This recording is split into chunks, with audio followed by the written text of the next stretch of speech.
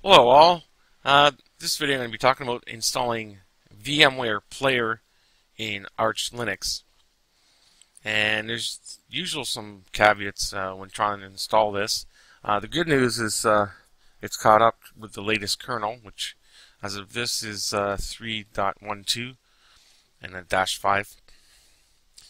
So I'm following the wiki, and it looks like it's a fairly straightforward process, although there are a couple things I want to go through. So first of all, I'll put the link in the description if you need it. First of all, you can download VMware Workstation as a trial, or VMware Player Plus. I guess they changed that. And there's also testing. So you go to the VMware Player Plus site, and there's a Windows version, then there's two separate 32-bit and 64-bit for Linux. So I'm using the 64-bit in this example, 191 megabytes. If you're using a 32-bit system only, it's 222 megabytes. So download either one, not both, just one. Okay? And you have to change the mod, so it's executable, and it comes as a .bundle file. So I have it downloaded in the downloads folder, and I'm just going to open a terminal in here, and I'll just do an ls. You see here it's VMware Player, and the version and stuff, and it's 64-bit .bundle. So I'm just going to take that, highlight it, and then copy, and then you just type in chmod plus X, and then I guess just paste it in is easy enough. And now when we do another list out ls, it will be a different color. You see here, it's ready to go. So the wiki is saying to use this flag at console, and to ignore errors, a dash capitalize. So we can do that. So first of all, sudo a dot slash, zoom out so I can paste that in the dot bundle, and then at the end of this is another space, 2 dashes console, and another space, a dash capital I, and press enter to begin installing. And it says you must accept the end user's license agreement. So press enter, and you keep pressing enter, or you can press Q to quit. And do you agree? You can type in yes or Y, probably would be good. There's another user agreement for Linux you have to agree to. So press enter, and again Q to quit, or you can read through it if you wish, and yes again. Would you like to check for updates on startup? I usually select no. Send anonymous? No, not right now.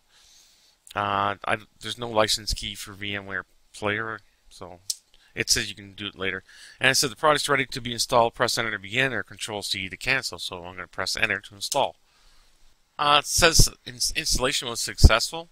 If you see some errors, you can ignore these according to the wiki here.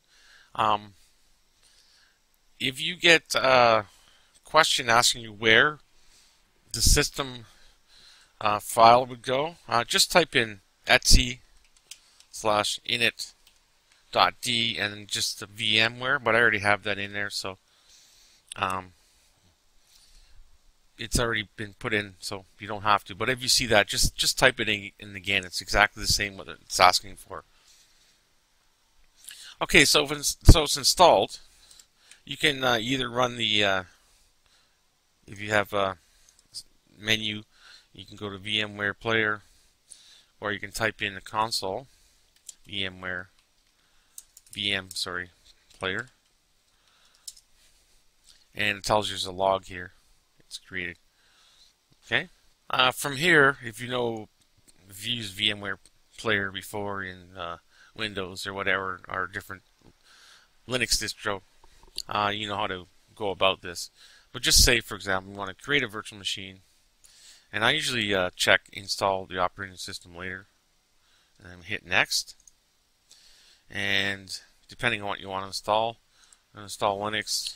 Okay, the reason I went through installing Ubuntu is to show you this error that you get, but there is a way to fix it. It's on the Arch Linux forums on how to fix this, so we'll have to step through that process. And once you press OK, for me anyway, it crashes basically.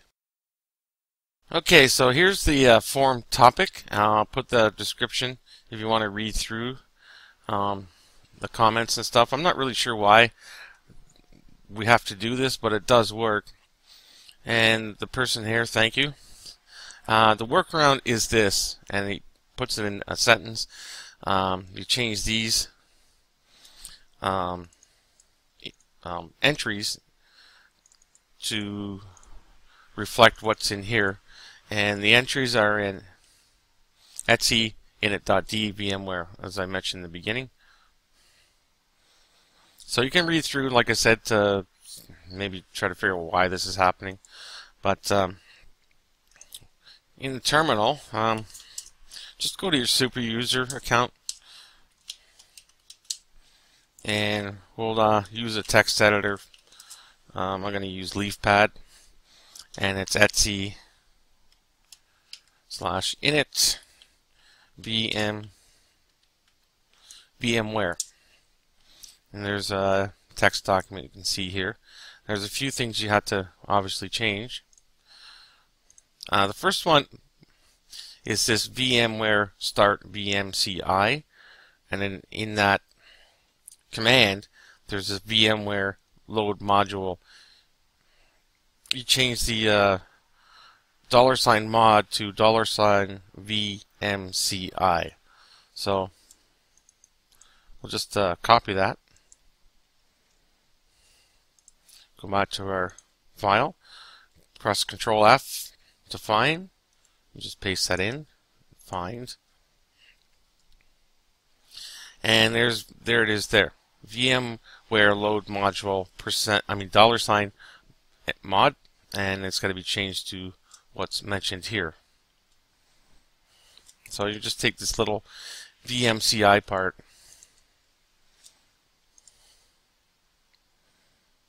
and where it says $mod, just paste that in.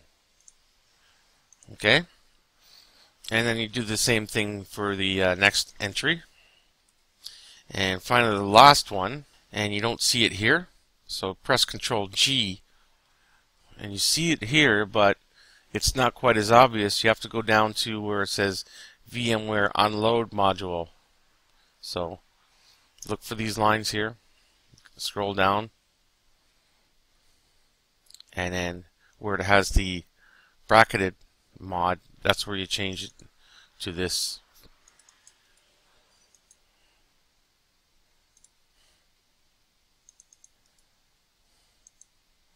Make sure the $sign's on the outside of the bracket.